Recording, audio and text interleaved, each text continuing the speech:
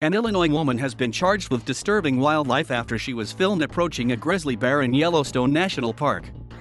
A widely shared video showed Samantha Dehring approaching the bear and two cubs to take a photograph. Ms. Dehring only walks away after the mother bear runs at her. She now faces several charges, as well as violating closures and use limits. Park visitors are forbidden from coming closer than 300 feet from bears.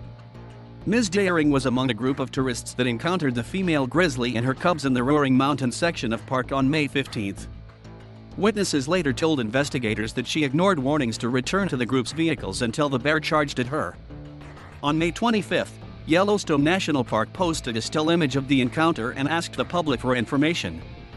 After receiving a tip about Ms. Dehring's identity, police found images of the bears on her social media accounts. She faces federal charges under a federal law that bans feeding, touching, teasing, frightening, or intentional disturbing of wildlife nesting, breeding, or other activities. She is scheduled to appear in a Wyoming court on August 26. You may also be interested in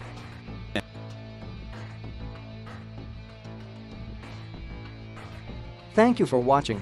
Please subscribe.